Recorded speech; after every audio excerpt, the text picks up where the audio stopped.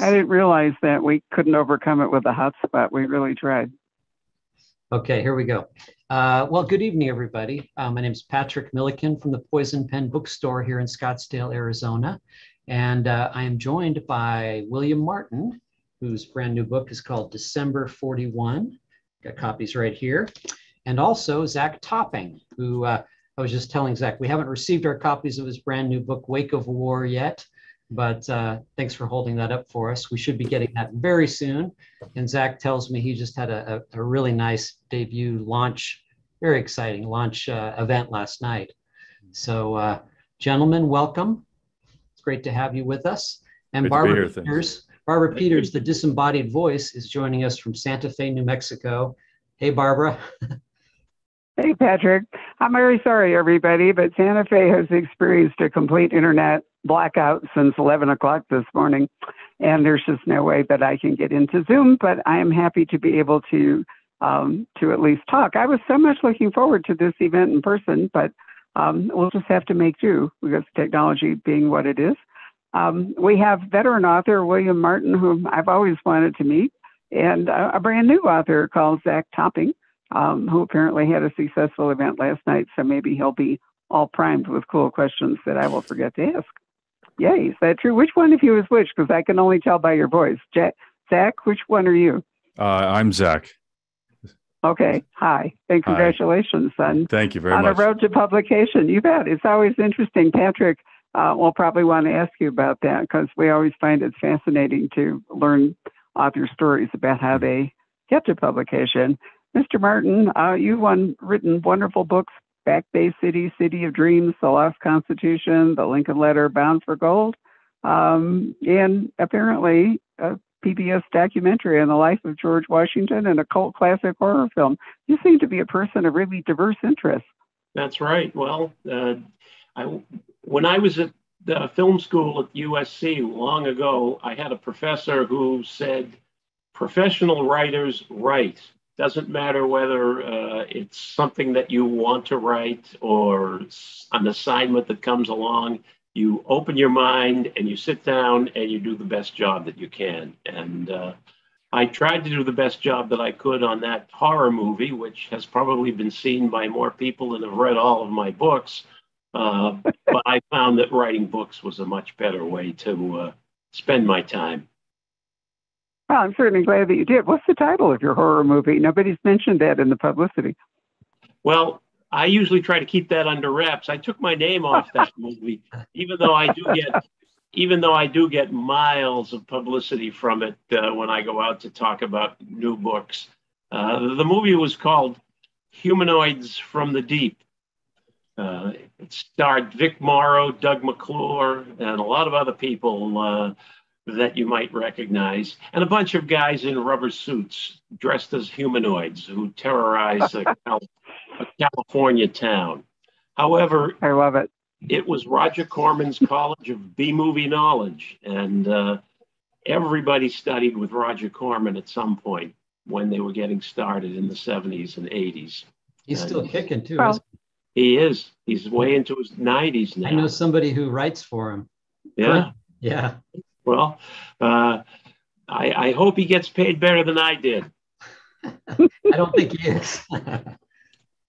Well, in the strange way that publishing goes through cycles, genre cycles, I've actually given a lot of thought to this. And, there's sort of like a 20-year cycle roll where, historical fiction goes up and crime fiction goes down and whatever. And currently we're beginning to experience, or have been for a little while, a rise in horror and a rise in what I call the new Gothic, which is a really old form, but suddenly it's become hot again. And I find it so interesting. I attribute it to like a whole new generation of readers. So Zac, you're writing in a future mode because your book is, I don't want to call it, what would you call it? I don't want to call it dystopian war fiction, but do you think that's what it is? I suppose, that's a pretty apt description. It's a near future military thriller, but at its heart, it's a cautionary tale. It toes the line between sort of near future sci-fi and current alternate history, maybe. I tried to keep it as realistic as possible to ground it in reality, to give it some weight and really kind of dissect some of the things that, at the time when I wrote it, the first draft in 2017, it was just a far-fetched idea that I remember kind of wondering if anyone would even buy into the prospect of another second American Civil War. And but there's all these rules in place and laws and systems that it would never happen. And then, you're watching horror over the. And then we had Trump, right? And, yeah. It is interesting. It's almost prescient. But what's interesting is that Mr. Martin's book, which is, or should I call you Mr. Martin, or do you want me to call you William? What's the right thing here? Bill. Bill. Okay. So Bill's book is, even though it's a war novel, is basically not filled with hope, but at least, it talks, it's a tribute in lots of ways to the American character and the fact that the Germans have underestimated it. So it leaves you at the end with a feeling of optimism. Of course, we know that, how the war came out. Whereas your book, Zac, I think takes the other tack and, leaves us in something of despair over what we're going. So they were interesting books to read back to back, which is what I did. And I certainly hope that Bill's book is a better view of the future than yours. But we'll have to see, won't we? Right. And that was kind of the idea, is that my hope is that when you put the book down, it gives all of us something to think about, because it's a future that doesn't exist yet. And if it's in the future, it doesn't have to exist. So sort of try to ask those questions and see if we can, there's still a chance to find another way. Hopefully. Well, I agree with you that it is a cautionary tale. I'm sorry, Bill, did you want to add something? And by the same token, when you're looking into the past rather than into the near future, as Zac does, you're always looking, or at least I am always looking, to find examples of the kind of heroism and commitment and dawning sense of the significance of the roles that they are playing among ordinary Americans, who are the people who helped to take down the villain in December 41. And the idea behind that is that if we can look to history and find the positive examples of history and of people just like us 100 years ago dealing with some terrible crisis, or 70 years ago dealing with some terrible crisis, well, we may be able to deal positively with whatever is coming, even if it's an American Civil War in 2037, which I sure hope it isn't, of course. Right. So Zac and I are kind of two sides of the same coin here, I think. Well, I think you're right. I mean, as I said, it was interesting to read them together. Now, I'm an historian by training, and I've always been fond of the great man school of history. That one person can really shape events. And you're certainly dealing with two amazing figures. You're dealing with FDR, and you're, sort of dealing with Churchill. But yes, I've always thought that the British would have lost the war if it hadn't been for Churchill, who more or less, held them together when I think many of them might have just collapsed or sold out. And sorry, go ahead. I've often thought about that. And I think that the most influential man of the 20th century is Adolf Hitler, because of the changes that he brings about in the middle of the century. And the most significant man of the 20th century, the greatest man of the 20th century, is Winston Churchill, because he stops Hitler, and he stops Hitler's influence before it can basically destroy Western democracy. So there's the evil man brings out the greatness in the men around him, including Churchill. Well, I think you're right. And, I thought on page 77 that you really made a wonderful case for why so many Germans, seems to us now, inexplicably embraced Hitler and Nazism. And, you're talking about Martin Browning, who's your German assassin, who's yes, working his way from Los Angeles across the country. And, you're saying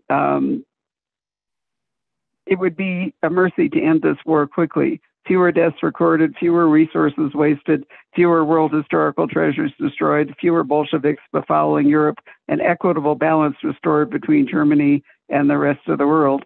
But then you go on to say, you know, a country stabbed in the back by its own leftists in 1918, then abused by the Allies at Versailles, would once again assume its honorable place as a leader of nations. And, you know, I can't help but compare that to some of what we're seeing with the far right today in this country. You know, and I thought you made a really interesting case there for why people did embrace Hitler.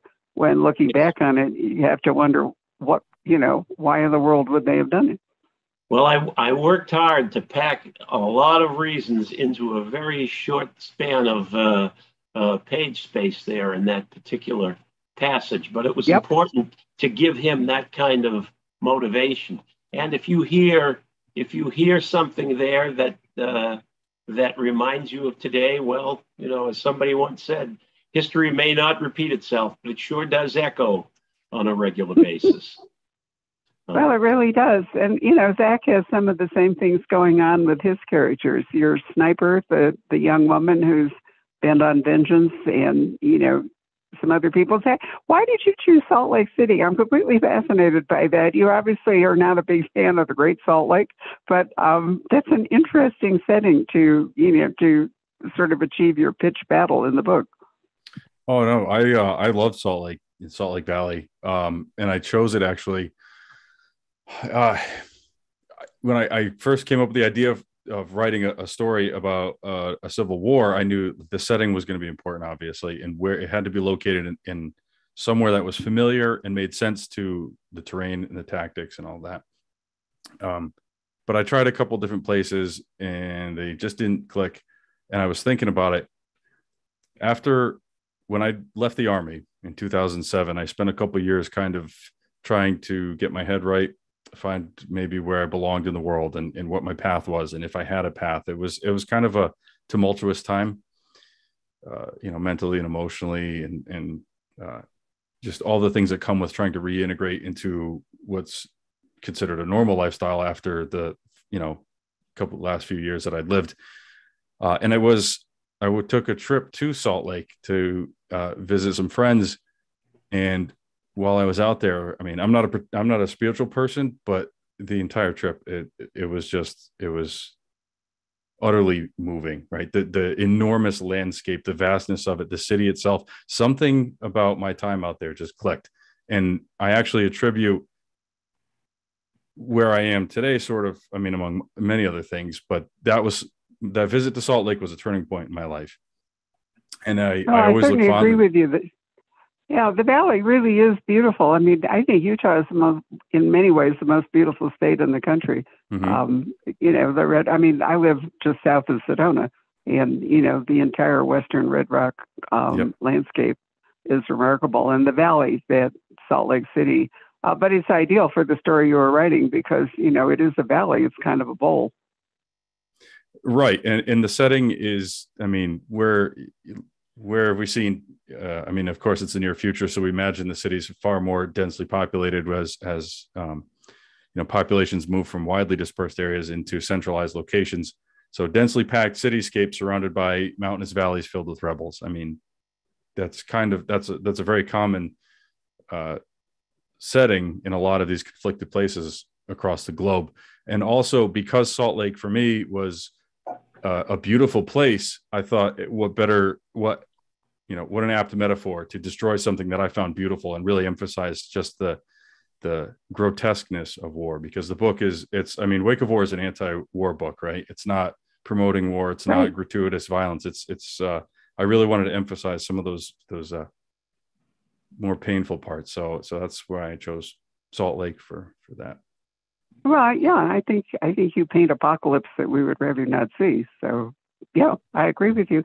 Bill, I thought your letter that came with the advanced reading copy of December 41 was absolutely fabulous. I make it a point to throw away everything the publisher sends me and just read a book because I don't want anybody to tell me what I should think about it. But when I was through, I read your letter and I was just blown away. I did love it, as you suggest in the first sentence. And I like what you said. I know that I like to write on a broad canvas about high stakes with a big idea driving me from the first scene to the climax. And this time I found it all at the movies. So tell us about that. That's right. Well, it was the movie Darkest Hours with Gary Oldman playing Winston Churchill. And he's on the telephone to FDR, begging FDR for assistance because it's May of 1940. France is falling. The Germans are advancing on the British at Dunkirk. And FDR tells him in this phone call, I can't help you because American politics ties my hands. And as I watched that scene and watched Gary Oldman as Churchill slumping in his chair in despair afterward, I thought to myself, right after Pearl Harbor, on December 24th, 1941, Churchill and FDR will stand together on the south portico of the White House to light the national Christmas tree and express their alliance in their war against fascism. Churchill will be completely enthused by his new relationship with the United States. As he says on December 8th, I went to bed last night and slept the sleep of the saved and thankful. And there he will be on December 24th to light the Christmas tree with Churchill, with FDR, and what a target they will make. That idea, what a target they will make, popped into my head, and it was like a lightning strike. A lot of novels emerge from years of thought, from long spans of contemplation of the ocean, like the book I wrote about Cape Cod. But this book was a pure lightning strike. I knew right away that I had a terrific idea, what they call in Hollywood a high concept. A German assassin is going to evade an FBI dragnet on the day after Pearl Harbor in Los Angeles, where the FBI was arresting the Germans and Japanese, and he's going to make his way to Washington, D.C. in order to shoot Roosevelt and Churchill that night. Does he make it? Well, if you've read any of my books, you know that my characters never change history, but they are changed by history. However, when he gets there and the Christmas carols are playing and the speeches are unrolling and he's running around on the White House grounds, you'll be turning pages saying, oh man, I hope he doesn't kill Roosevelt. I hope he doesn't kill Churchill. We'll be in such terrible shape if he does. And that's part of my job. And part of the job of the characters that I have put around him who carry him along as he is pursued across America. Oh, you did an excellent job. I'm glad you liked the letter, too. Well, I think the letter is fabulous, and I want to come back and talk in a minute about Rick, and because I thought it was wonderful the way you use what turns into Casablanca as a sort of through line in the book. But what I did want to tell you was that, one of the things I have found somewhat baffling about growing older is that my life has turned into history, and things that I lived through have become historical things. But in fact, your climax of your book takes place a day after my first birthday. So I wasn't there, in actual sight to see it. But what's interesting to me is that you told me so many things about those years when I was just a child that I never knew. It was going on around me, but because I was too young, and also because it's really hard to see whole historical events. They come to you in sort of bits and pieces, and it's only years later that you can look back and kind of put that mosaic together and understand what happened. But that was one of the reasons I think I was so taken with your book, is that you illuminated. I didn't, the German-American boom to Los Angeles. I grew up in Chicago, so I knew that Wisconsin and to some degree Missouri was, were places where there were large German populations and a lot of controversy. I never thought about Los Angeles as being that place. My husband is Jewish, and I never really thought about the Jewish organization that you mentioned did so much in Southern California. So did you, how do you go about finding those things? I mean, you're probably younger than I am. Obviously, I've told you I'm almost 82. How do you find those things? Well, I like to consider myself a middle-aged old pro. Although friends have said to me, you're only middle-aged if you're planning to live to be 144 at this point. So I basically have a mind like a sponge, and I absorb whatever I read. And I started reading it might have been in Smithsonian Magazine, about the German American Bund in Southern California about 5 or 10 years ago. And I said, someday I'm going to come back to that. And someday I'm going to use that material because it was quite interesting to discover that right off of Sunset Boulevard in Los Angeles, out in the Pacific Palisades area of Los Angeles, you can find that compound that the FBI raids. The neo-fascists of that era bought a 55-acre plot from Will Rogers, of all people. Not that he knew what they were going to do with it.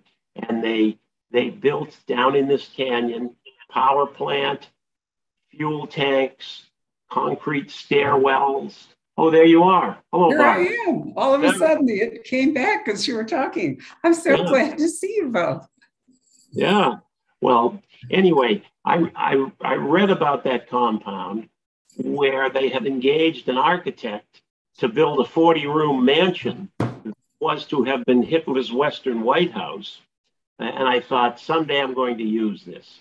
And that was how I came to write the opening and began to research the Bund of Southern California.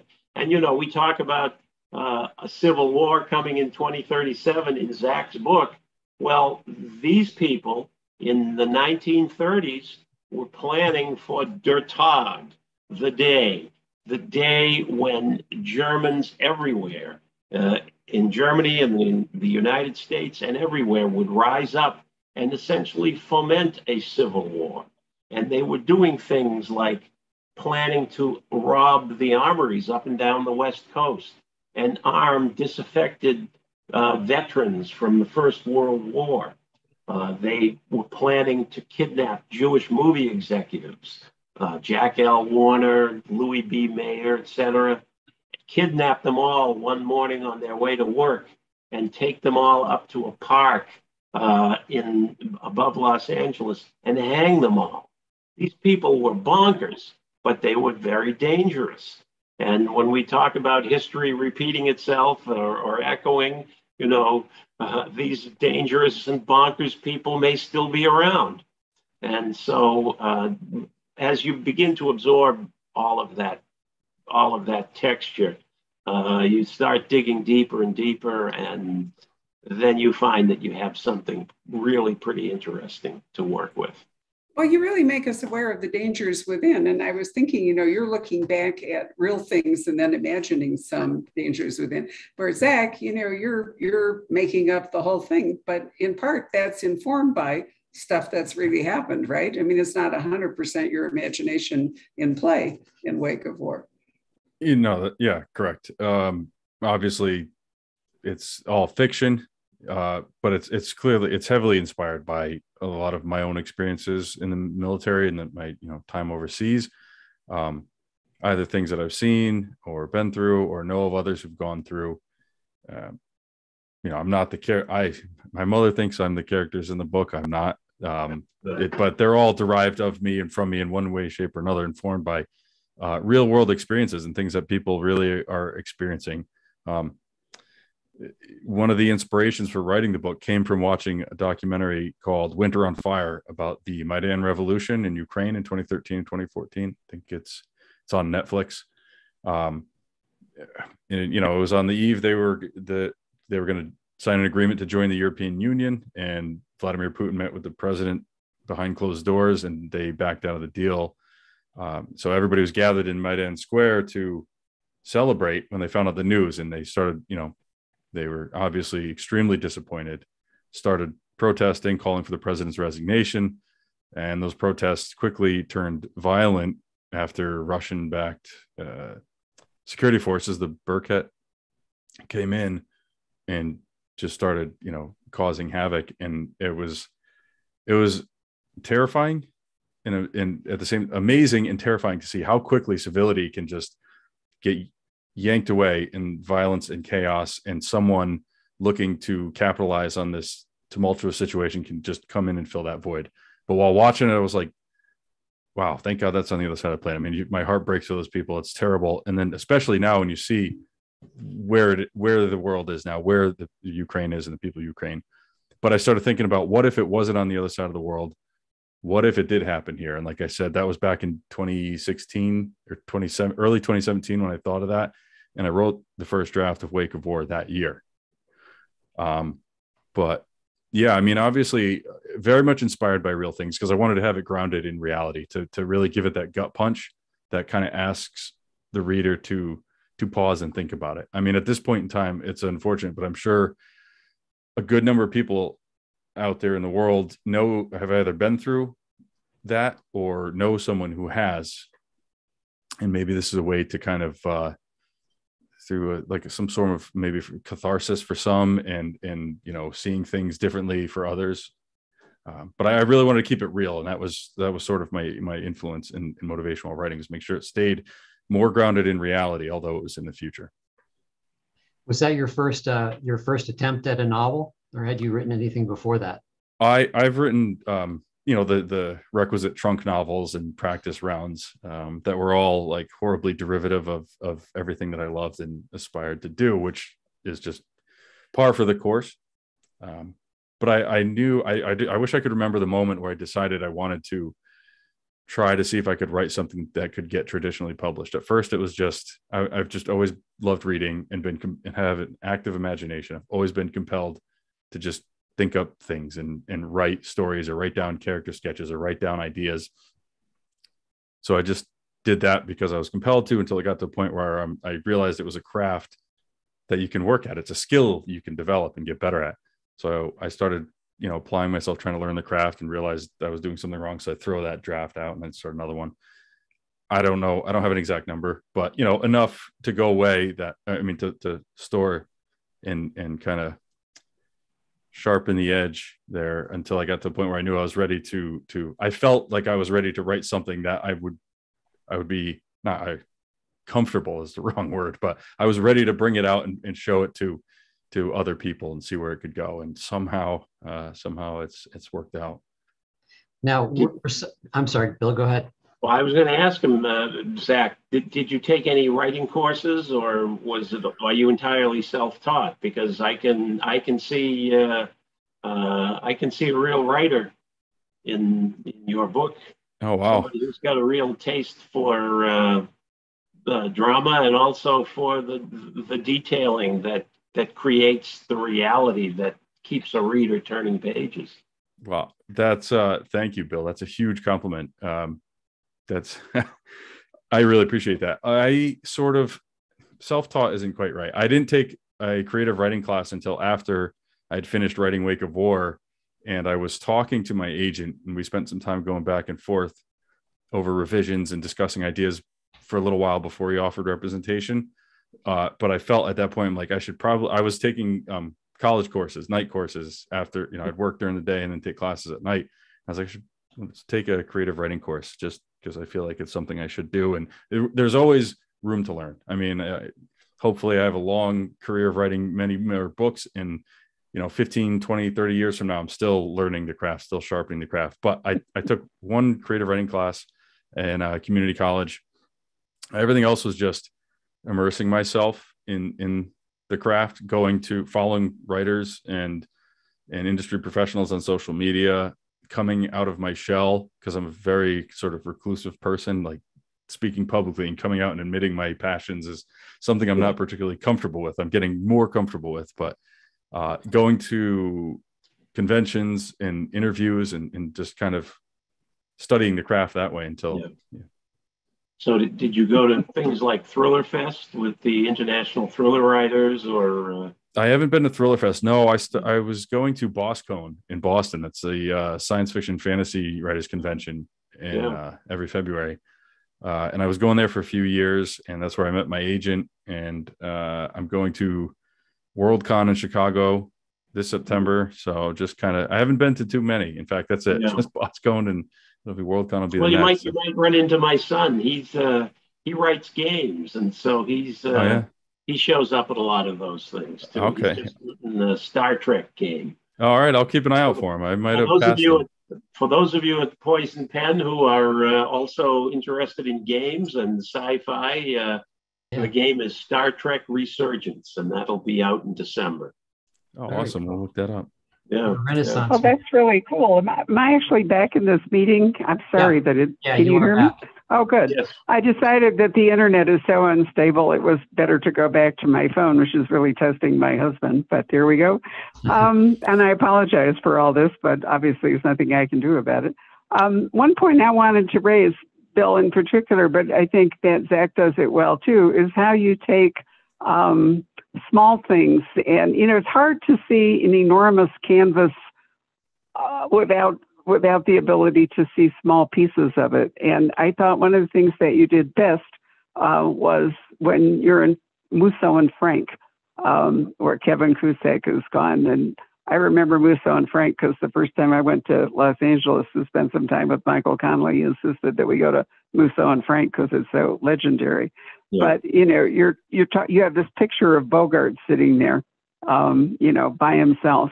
And, and then you sort of bring in everybody comes to Rick's, and gradually we realize that, in point of fact, that we're really talking about Casablanca, which is kind of a through line in your book. Right. And I thought that was so wonderful. Why did you, that's real history that you're using to, illustrate what's going on. Why did you pick on that particular? You're spending some time in a writer's room in Los Angeles. I assume this is your own experience, but do you think, is Casablanca so famous, so well known that you thought everybody would relate to that? I think so. The book originally was to have been titled December 8th, 1941, and that because that's when it begins. It begins with Roosevelt's speech. It's a critical day in human history, the day that the United States officially enters World War II. Of course, it didn't make sense because the book isn't going to climax until December 24th. But December 8th is significant on the world stage because of those political events.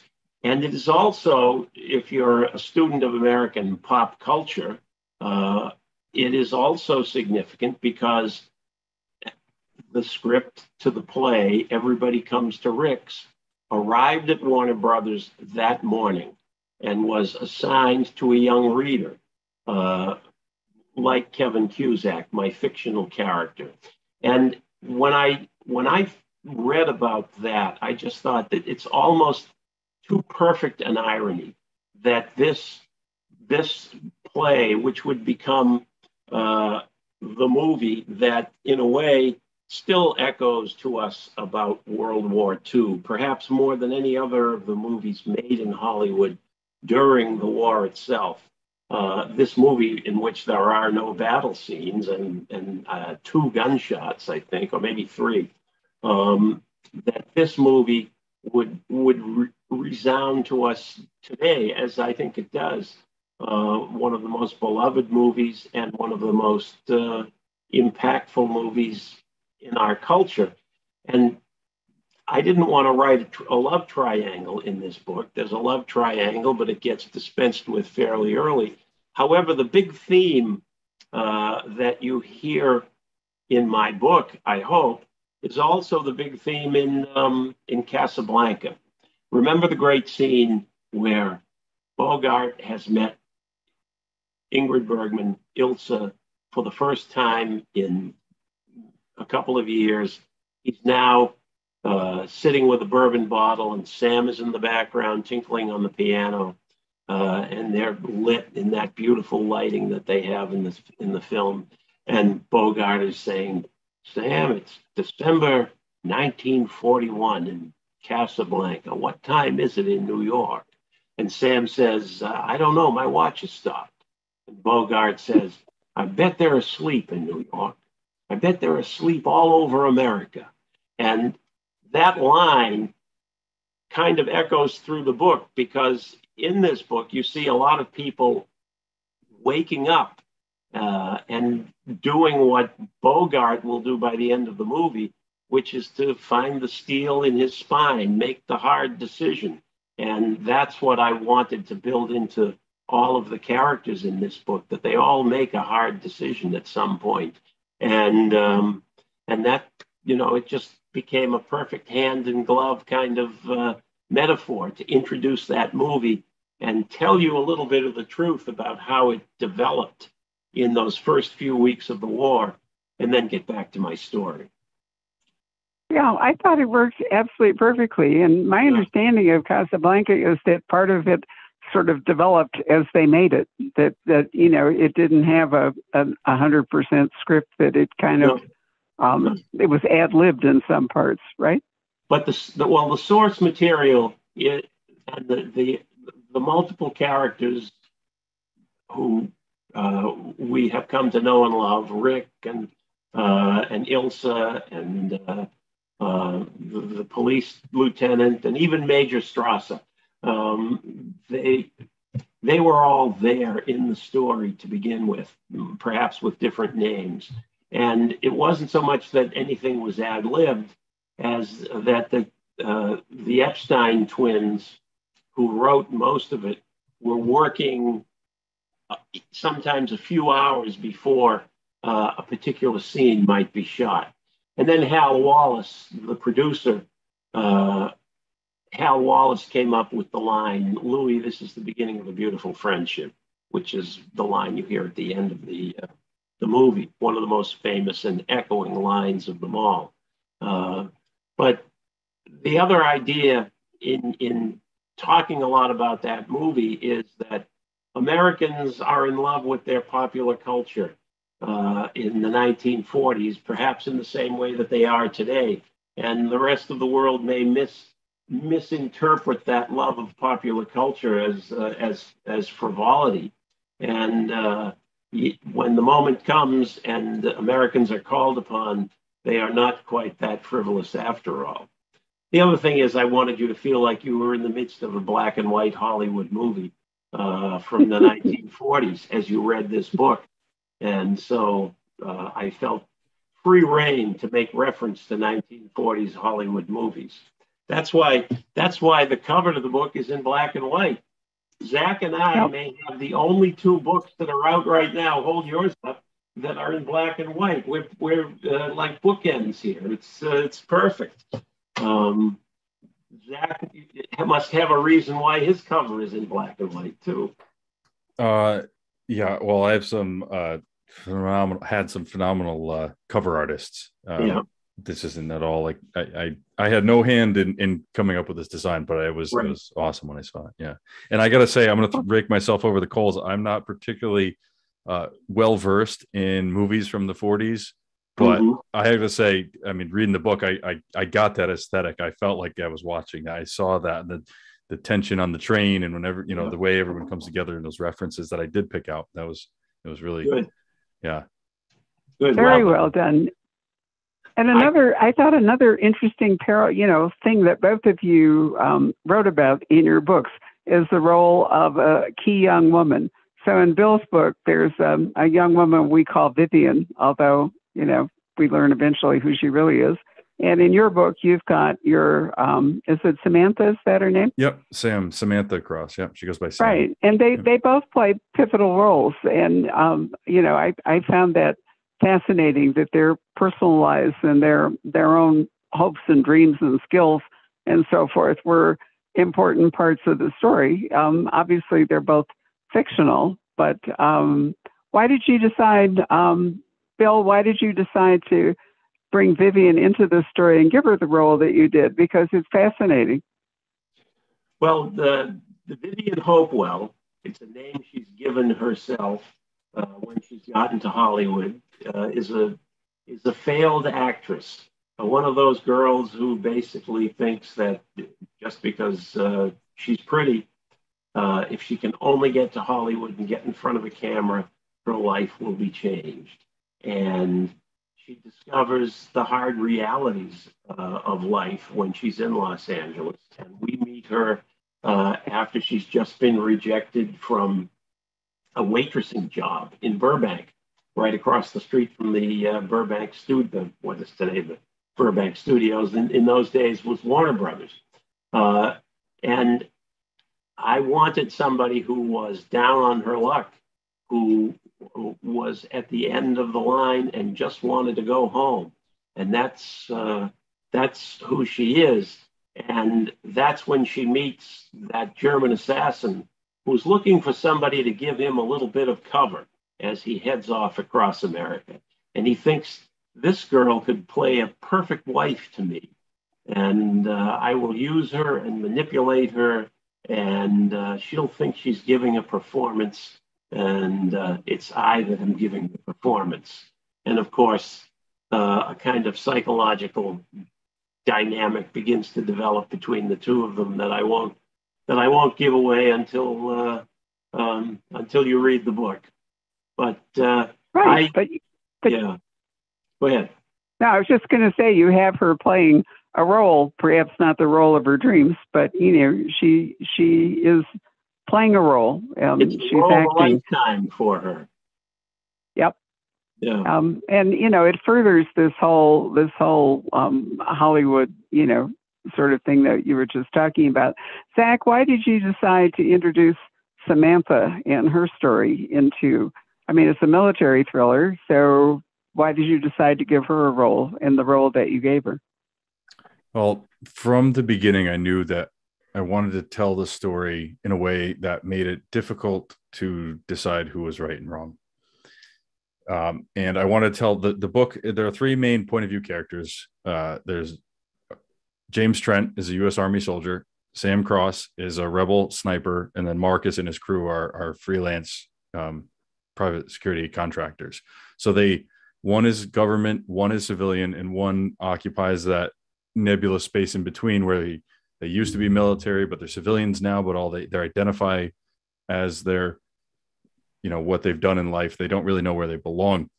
But another thing I tried to keep in mind while writing it was the idea that no matter how heinous somebody's ideas are, I mean, we were talking about Hitler earlier. Hitler thought he was in the right. No one ever thinks they're the villain.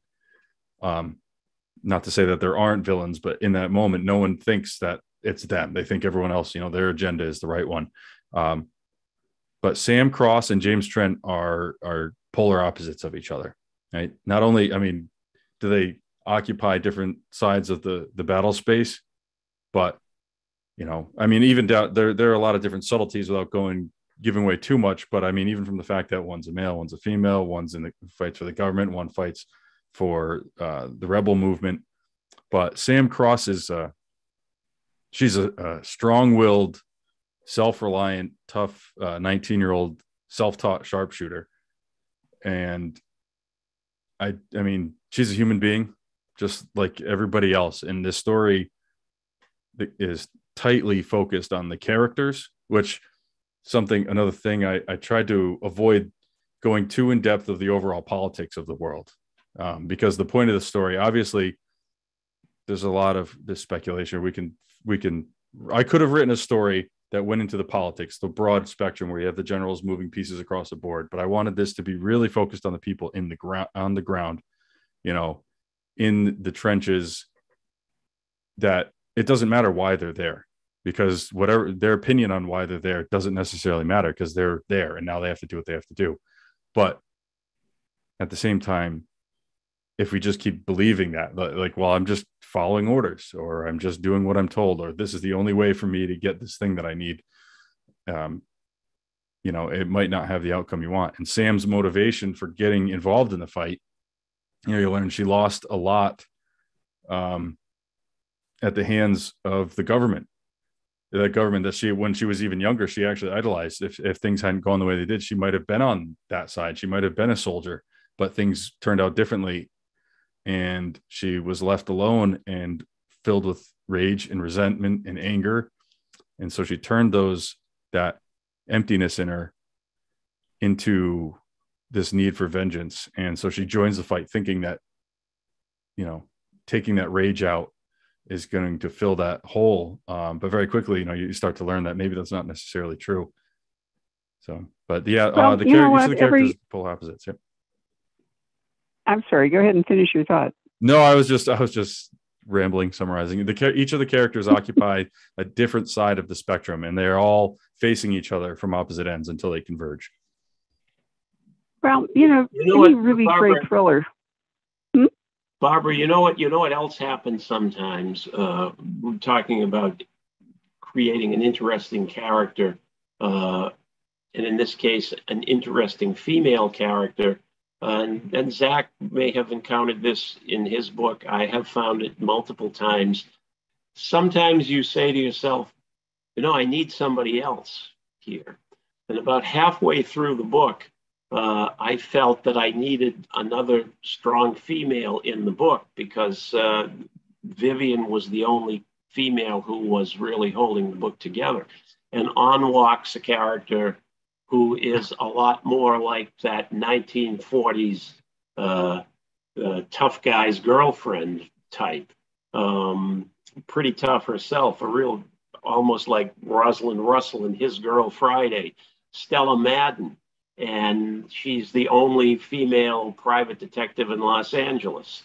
And once I put her on the ground, she took the book over, basically, every scene that she was in. And there's nothing more satisfying than introducing a character who wants to take the book over like that. And it's an experience, Zac, that you may have had with this book, and if you keep writing, you'll have it in subsequent books, I can guarantee you. The excitement of creating a character who suddenly has a life of their own. That's so interesting because, readers always think that it was all planned out and, it's not spontaneous and whatever it is. Well, yeah.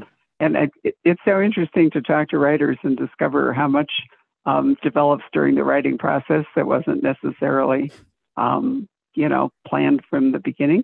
But, Yes. in any really great thriller, it's a journey. I mean, it's different than a conventional mystery is more an investigation, whereas a thriller is really basically a contest. You've got a protagonist and an antagonist, and the really great thrillers hinge as much on the villain as they do on the hero. But the journey is important. And I did think, and you say this so well, Bill, in your letter, the manhunt is on, sweeping us from Hollywood's watering holes to the luxurious Santa Fe super chief to Washington, D.C. We see a nation awakening from isolation from the distractions of swing movie and music to confront the harsh reality of war. But your book does move from Southern California, from one coast to the other.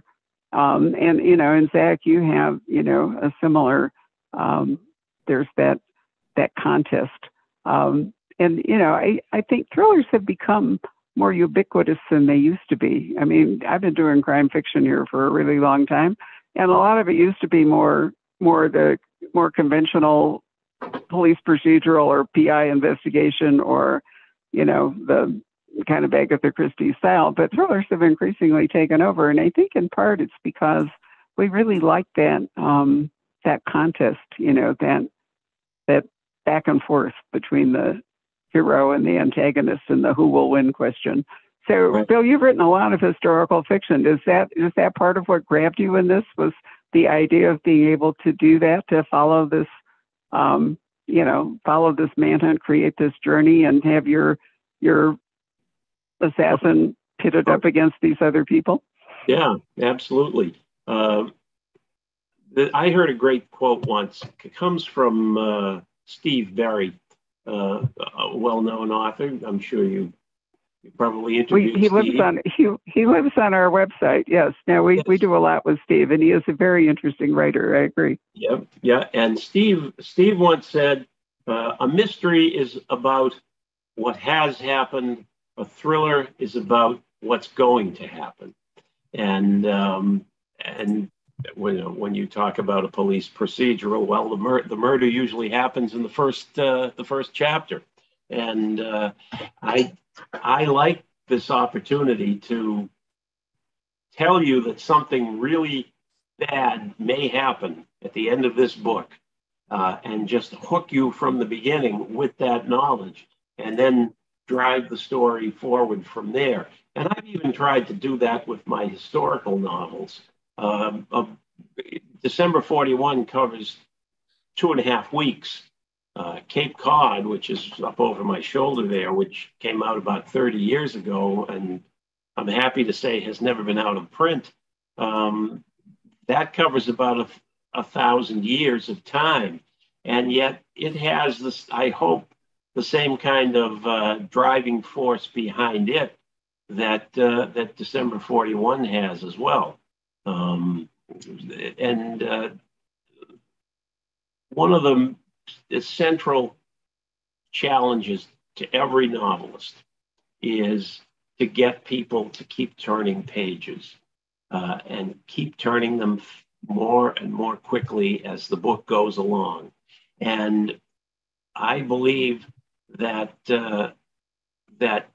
if I can keep making people turn pages through drama and suspense and that fear of what may happen on the next page or at the end of the book, I can keep doing this. And I've been at it now for 42 years, so I think I've learned a few things along the way. Well, you certainly haven't lost your edge, as this book well says. But it's interesting. I mean, the dominant question in one form of fiction, crime fiction anyway, is who did it, and another dominant question in a different form is why. And rising up again is the locked room mystery, and that's how. How is the crime accomplished? But in a thriller, the central question is who will win. It's always going to be who will win, and that's what keeps everybody turning the pages as they drive towards, the end to see which guy's going to come out, which of your people are going to come up on top, and which events will take over. And it's more challenging, I think, when the real events are real and you have to create your story within that framework. Right. But, it's challenging for Zac to make it up too, because you have to make it at least appear real or the reader will lose interest. So they're different challenges, but I thought you did extremely well. I didn't mention that both of you have the same publisher, which I think is interesting too. So, you know what, guys, I think it must be really annoying for people to listen to my voice and not see me. So I am going to hand this over to Patrick, who has been monitoring questions and who probably has fabulous questions of his own, because we usually do this as a team. So, P, can you take over from this, and I will sign off and fail to. But it's been a real pleasure, despite this ridiculous format, to talk to both of you. And I hope we can do it again when technology won't let us down. So good night, guys. And thank you very much. Thank you. Great to meet you, Thanks for having us. Thank you. Bye. Well, actually, we're almost at the end of the hour, but actually, I do have a couple of questions for both of you. Zac, I was really interested when you were talking, quite a bit earlier about how you viewed this novel of yours as you didn't use the word protest novel, but as almost an anti-war novel. Mm-hmm. I thought that was really interesting. And who were some of your? Because there's as Barbara was talking, there are quite a bit of current military thriller writers out there. Some really good ones too. I mean, you got Mark Graney, and some of whom, like Mark, wasn't in the service, was just a really good writer. And, any number of other ones, Brad Taylor, Brad Thor, they're veterans who've written. Were there any sort of models or inspirations that you drew upon? Yeah. Sort of, I read a variety of genres. I was really influenced. One of my favorite science fiction writers is Richard Morgan, and he wrote a near future thriller called Market Forces about the not too distant future about He's a like brilliant writer. yeah, just very like awesome writer. But the story is about like these investment firms that go around the world and fund, you know, small wars across the globe in exchange for a portion of the country's gross domestic product. But it's told. I mean, there are some lavish details to the story that you know there's some heavy sci-fi elements, but the near future element was really interesting there. But like you said, in traditional, I read a ton of traditional military thrillers. I mean, Wake of War is an anti-war novel, or at least ask the reader to really truly consider what war is and what we're looking for. Like, really think before you leap. But like, you know, I love Mark Graney. Nick Petrie is another one. I think he was. It's more of like the I think Peter Ash novels. Right. Peter Ash is a veteran suffering from PTSD, but I believe Nick Petrie was in the service. But I mean, at the end of the day, I'm writing. I'm a writer. We're writers. We're all making this stuff up, whether it's influenced by reality or not.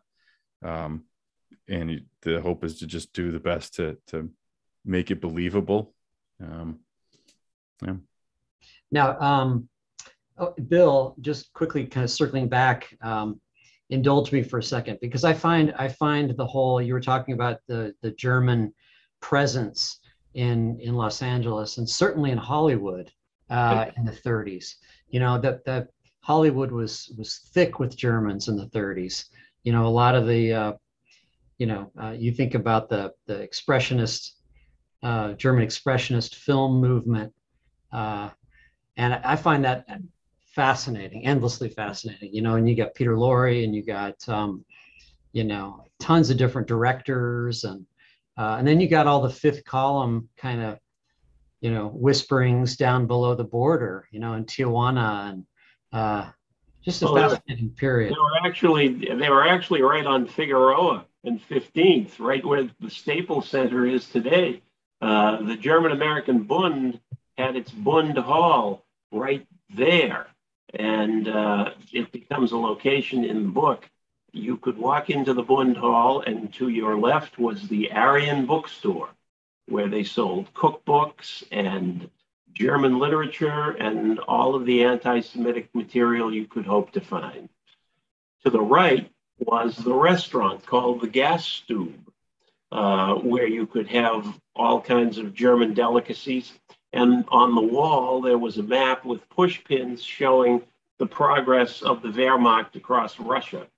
And directly across the foyer, occupying the bulk of the building, was the auditorium where they celebrated Hitler's birthday every year with bands and portraits of the Fuhrer. These people were heavily present in Southern California and south of the border. It was, in fact, much easier for German agents to infiltrate via the Long Beach docks than it was to get in through New York, mostly because the FBI was watching for them in New York. In Southern California, they were more concerned about communists. You remember the Grapes of Wrath and the fear of communism that you see in Southern California at the time. And J. Edgar Hoover was worried about the communists, not the Nazis. And so on every ship that came from Germany to Southern California in those years, there would be aboard some kind of Gestapo political agent who would be carrying cash and pamphlets and lots of other things that he would give to an agent from the Bund, who would then bring it back to LA, and they would hatch some new plan to extend and expand the interest of Germans in Southern California and ultimately in the whole United States.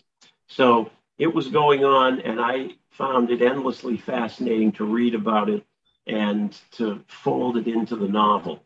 And it gave the book a real sense of verisimilitude right from the very beginning. You know what else is fascinating, at least to me, is that period just post-war where you have the CIA recruiting all these, Nazi scientists, Yes. some of whom were real war criminals, and putting them on the CIA payroll and, sneaking them over here before the Russians got to them. Yeah, there might be a novel in that. I've been wondering about that. Yeah, yeah. One of the questions that's come up, for one thing, the perennial question we always ask at the end of a program is, what are you guys working on now? What's your next project? So, Zac, what do you got cooking? What's next for you? So my next book is I've already turned it in to my editor, so it's out of my hands. I'm plotting the third book because this Wake of War was part of a 3-book deal. Wake of War is a standalone, so the next book is not connected. It's more of a sci-fi military thriller, and I'm kind of describing it as Blade Runner meets Mission Impossible. So it's a little bit more escapist. It's not as heavy. Wake of War is a story I wanted to tell, and now I'm writing something a little bit more adventurous, I think. Wow, very cool. Yeah. Was Philip K. Dick an influence to you at all? Oh yeah. I mean, I read a lot of the Blade Runner and the Android's Dream of Electric Sheep. Sure. Yeah. Some of this, I can't say I love all of it, but there are gems in there for sure. But I mean, there are definitely classics that have inspired the genre. Right. And The Man in the High Castle, very different kind of story. Right. But yeah, what a wonderful writer. Mm-hmm. Bill, are you going to continue in your historical thriller vein? Well, I think so. I haven't quite decided what the next one will be. Really? You have anything working in progress? Well, I have a couple of ideas that I'm pushing at, and one of them will be the one that I settle on soon in order to get a new book going. Sometimes it takes a while. As I said earlier, sometimes a book is a buried fossil.